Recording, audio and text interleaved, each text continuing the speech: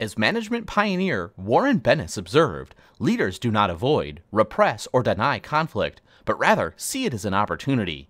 Let's take a look at creating constructive conflict. Conflict is a disagreement that arises when two or more parties perceive a threat to their interests, needs, or concerns.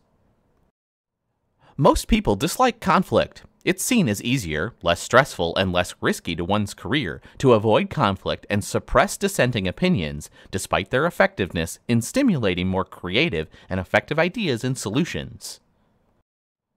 Often, we're unsure of whether or not we're correct, and we also may fear ridicule or rejection.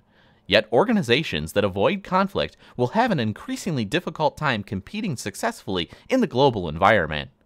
So what can managers do to increase the positive outcomes of conflict? The creative, innovative, and very successful design firm IDEO has 3 rules for brainstorming. Concentrate on the quantity of ideas, don't criticize other ideas, and elaborate and build on other ideas.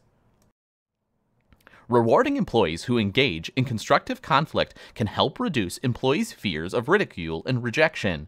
A simple thank you for voicing a dissenting opinion can signal to employees that it's okay to speak up. Hiring employees who are comfortable with constructive conflict and who tend to use effective conflict management strategies can also enhance constructive conflict and improve organizational performance. Assigning one or more employees to play the role of devil's advocate can help generate a constructive conflict.